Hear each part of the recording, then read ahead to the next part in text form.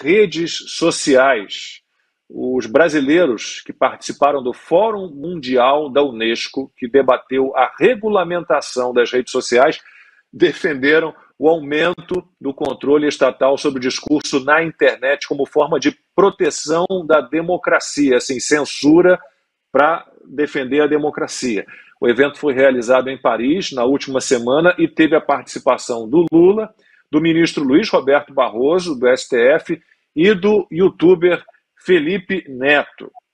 Constantino, é algo inacreditável, né? Vamos censurar, vamos controlar para preservar, para defender a democracia.